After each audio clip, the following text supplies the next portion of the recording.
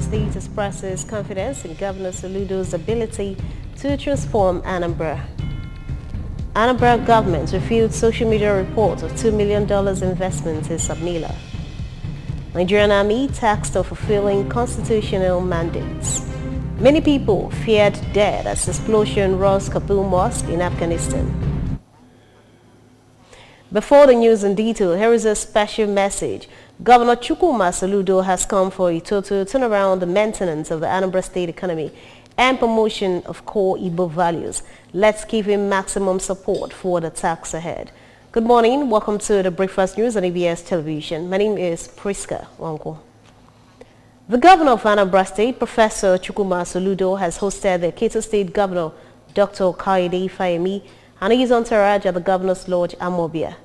Dr. Fayemi of Ekiti State is the chairman, Nigeria Governors Forum, NGF. ABS Government House correspondent Valentine Badoha filed in the story. Governor Fayemi, warmly received by Governor Soludo, was in Anambra on a courtesy call.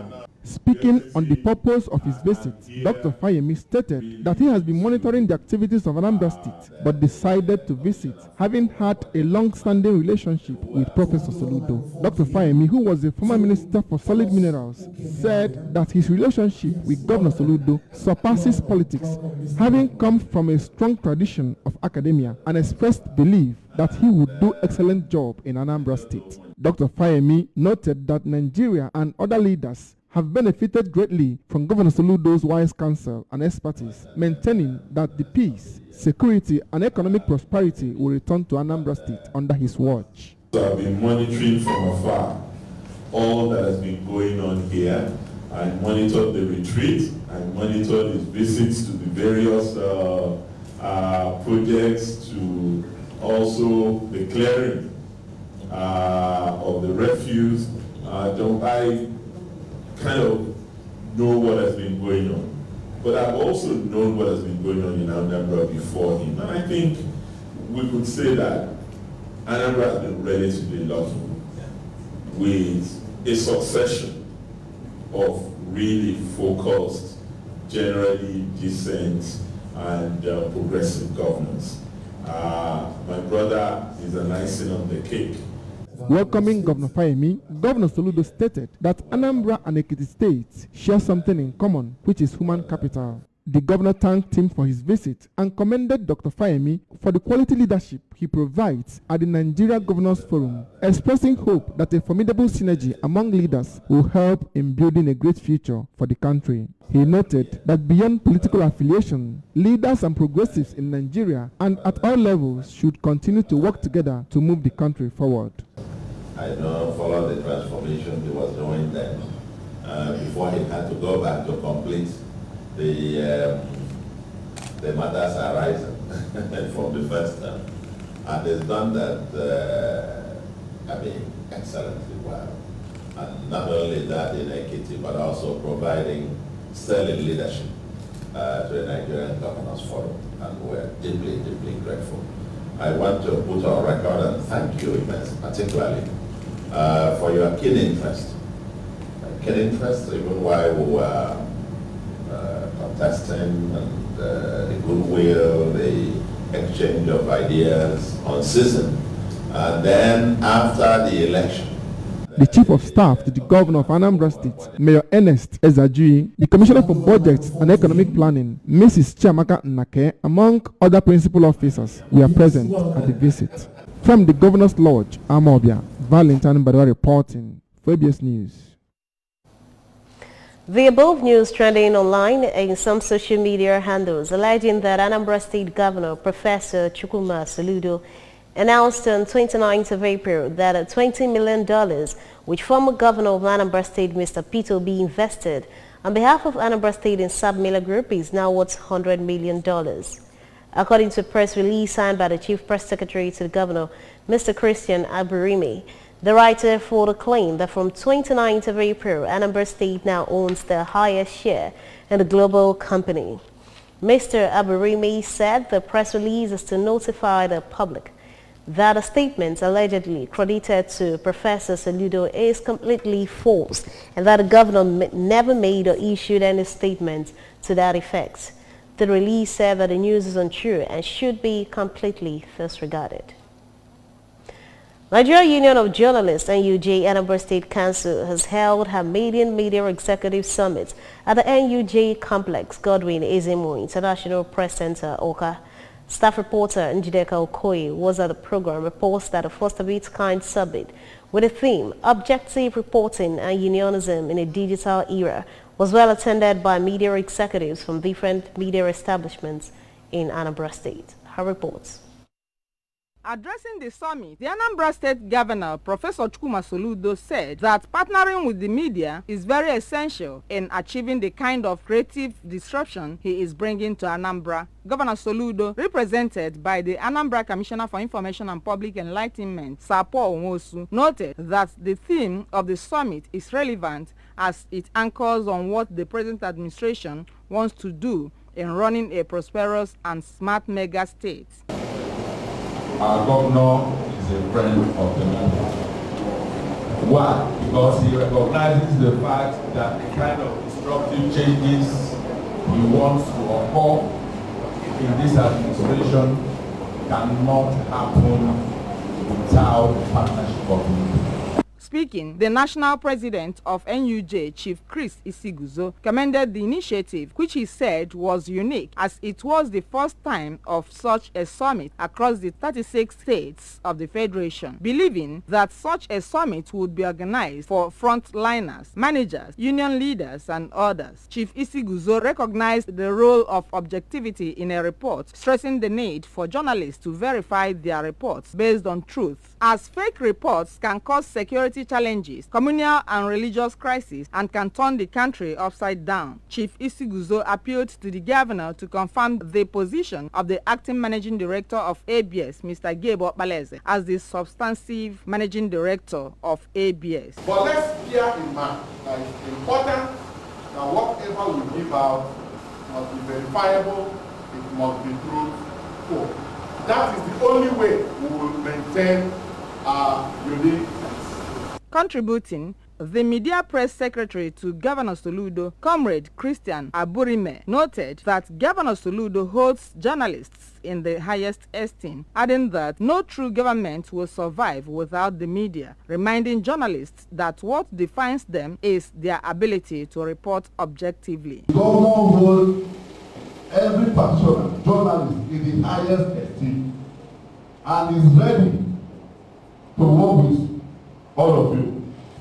Because no government can survive without the support of the media. That is the fact.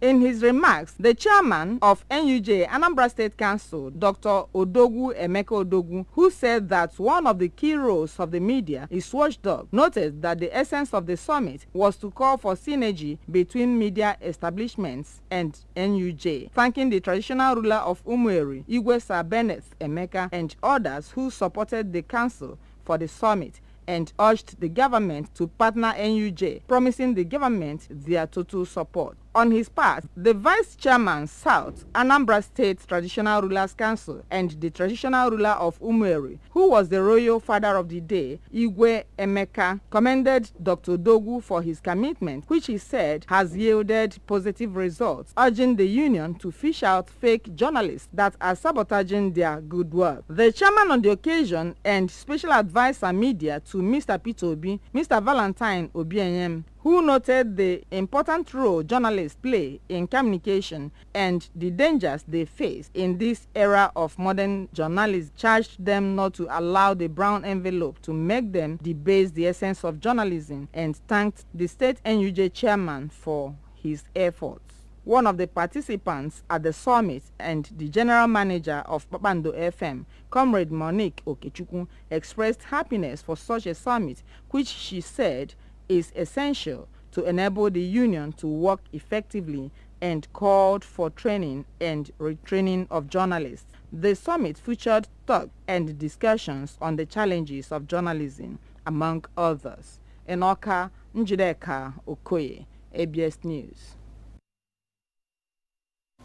The Radio, Television, Theatre and Art Workers Union, Ratawo, led by its Vice President, Southeast Region, Prince Emeka Kalu paid a courtesy call on the Commissioner for Culture, Entertainment and Tourism, Mr. Don Onyenji.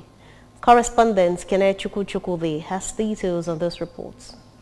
Ratau Vice President, Southeast, Prince Kalu, who was in company of the State Executive of the Union and other key members, in a remark noted that the visit was to identify with the commissioner on his worthy appointment while seeking ways to support him to see that the ministry achieves its aims and objectives. Prince Kalu went on to say that Mr. Onyenji, being a broadcaster of repute, a foundational member of the union in the state, while also holding a national position still in the union and an event planner of repute, is well disposed to turn the fortune of the ministry around for greater benefit of Anambra.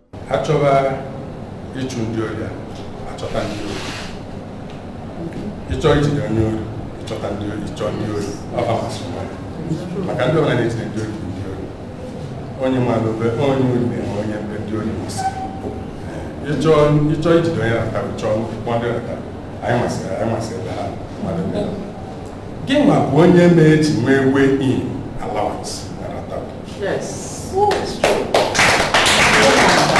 While welcoming the union executives and members, the commissioner, Mr. Onyenji, emphasized that given Governor Chukwuma Soludo's disposition towards showcasing and marketing homegrown services, the ministry has positioned itself to make tourist sites in Anambra State attractive to draw visitors and investors alike. He also posited that to ensure healthy living through leisure and entertainment, the ministry will be organizing masquerade festivals and art exhibitions amongst others to bring about healthy living. Mr. Onyenji used the opportunity to call on Anambra to desist from acts which are taboo and put what the Igbo man stands for in bad light, and called on all to join hands together to ensure that Anambra succeeds. I want to commend you guys for keeping the flame on. I believe Ratau is better now. You're growing. Only really look at one and other Nigerians. I'm happy with your population. I'm happy with the camaraderie with you among you. All the chapters are represented here. So this is a good, development. It shows that the union is one and must be one. Good enough, you're also in the information channels, so you'll be able to tell the world what Anambra is doing, what the government is doing, and then if there are things you think government should look into. Some members of the union who spoke during the visit, Mr. Andy Onwalu, who is the state chairman of Ratau, Anambra State, Mrs. Ojima Ugochukwu, who is the Arts and Culture Chairman, and Lady Tina Ekenta, the State Secretary of the Union, said that the capacity of the Commissioner to make a difference is not in doubt, being a square peg in a square hole, and they are willing to join his efforts to make a difference. And I want to use this opportunity to pledge our utmost support from the Arts and Culture Chapter. It is our duty and it is our job. It has always been our prayer that someday we get somebody that understands us. And we believe now is the time that we've gotten somebody that understands us. Yes. Because by virtue of my service, I served in Calabar and I served in Arts and Culture. So I understood what was way in. When I came here, there was nothing like that in the Arts and Culture. But we thank God that we're moving in the right direction. The event climaxed with solidarity chants by the union members together with the commissioner. In Oka, it's been Kenneth Chukwudi for EBS News. Anambra State government says it will shut down parks and markets for flouting the monthly sanitation order beginning from May 2022. The Commissioner for Environment, Mr. Felix Odimewu, stated this during the April edition of the monthly exercise, said that the ministry will inject more force into the exercise as a way of ensuring a cleaner state. Correspondent Chibuzo Obidike filed in this report. According to the commissioner, the state's environment is under threat as a result of offending attitudes of most residents to their environments. Assured that vigorous transformation is expected to restore a greener Anambra environment, including community participation approach, 6 hours refuse collection, stronger partnership of refuse collectors from sustainability and waste to wealth approach, among other steps. While asking the people to shun indiscriminate dumping of refuse, Mr. Odumegwu revealed that to fight the over 900 erosion sites in the state, residents and real estate developers must imbibe the attitude of tree planting and shun deforestation, saying that the state government is committed in ensuring that every building has more than one tree in it. Days I get one sanitation, or that every day, and maybe once every month. I don't see the reason why in the number you have to know that very moment. Decide the email what their business, but if it doesn't the question. I was all that time for Pota. So do Nyaka get what's not but who need too much. We keep up going to your own duty in your government in this regard. I get real time enforcement. I go real time monitoring. Only open a garden involved. By that time the machines will be in place. You're going to community-based approach. I am here together with everybody to get Anambra going. And Anambra must work. Anambra must be clean. Anambra must be healthy, Anambra must be livable, prosperous, and green. People who were apprehended during monitoring of the exercise across some parts of the state by the commissioner and his team were made to take part in the exercise. However, they pleaded and ensured that they will participate fully going on forward. The Chief of Army Staff, Lieutenant General Farouk Yahaya, has urged officers and soldiers of the Nigerian Army to leverage in the holy season of Ramadan to reflect on the significance of loyalty, obedience and sacrifice, stressing that the season provides a unique opportunity to re-examine and readjust efforts towards fulfilling their constitutional mandates to justify the confidence reposed on them by Nigerians. The COAS who gave the charge by felicitating with the troops on the Eid al-Fitr celebration especially recognized and appreciated their sacrifices and commitment to various ongoing operations nationwide. He charged field commanders to redouble their efforts in ongoing operations, adding that the best Salah gives you expect from them is to eliminate as many bandits, kidnappers and terrorists as possible and recover as many weapons and ammunition from criminal elements. General Yahaya also paid special tribute to officers and soldiers who pay the ultimate price in the defense of their fatherland and emphasized that under his watch, training and welfare of personnel and their families will continue to receive paramount attention. He admonished officers and soldiers to remain political and professional in the discharge of their constitutional responsibility at the nation's democracy. A statement signed by the Director of Army Public Relations, Brigadier General Onyema Nwachukwu, said General Yahaya expressed gratitude to President Muhammadu Buhari and all Nigerians for their unflinching support to the Nigerian Army in the execution of its constitutional mandate, while wishing them all a happy Eid al-Fitr. Taliban spokesperson for the Chief of Police, Khalid Zadran, said at least 10 people were killed and 30 wounded at an explosion at a mosque in the Afghan capital, Kabul, after Friday prayers. However, eyewitnesses said they feared that many more had died. The blast occurred in Serahi Al-Adin area of the city. Emergency, a non-governmental organization that offers free medical and surgical treatment to Afghan civilians, said in a tweet that 20 wounded people had been treated at this hospital following the explosion. Veteran Spanish midfielder David Silva signed a one-year extension with La Liga's Real Sociedad until the end of 2022 to 2023 season. Silva joined Manchester City after helping Spain win the 2010 World Cup and played a key role in 4 of the city's Premier League triumphs before switching to Real Sociedad in 2020. Real Sociedad won the 2020 Copa del Rey and are currently the 6th in the league table with 5 games remaining.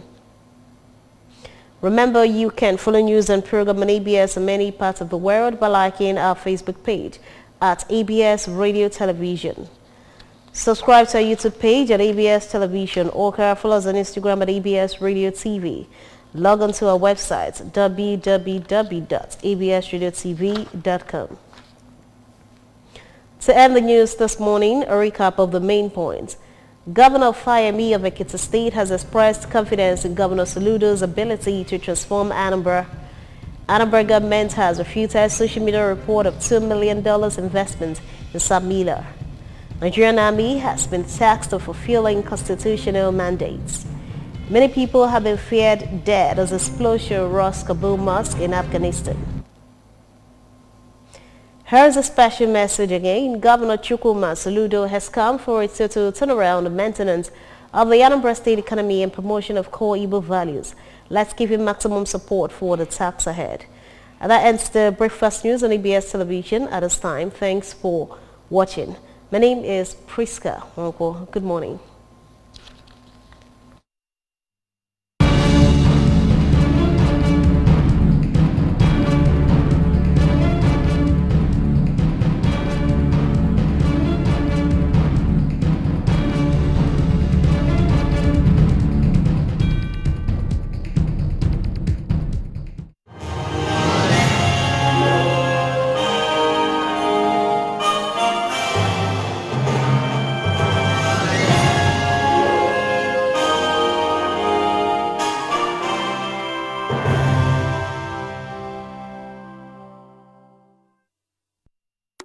Coming up on TPI.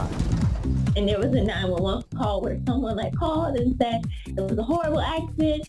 I don't know whether they made it. And just to hear that, someone looking at what happened to us, they're like, I don't know.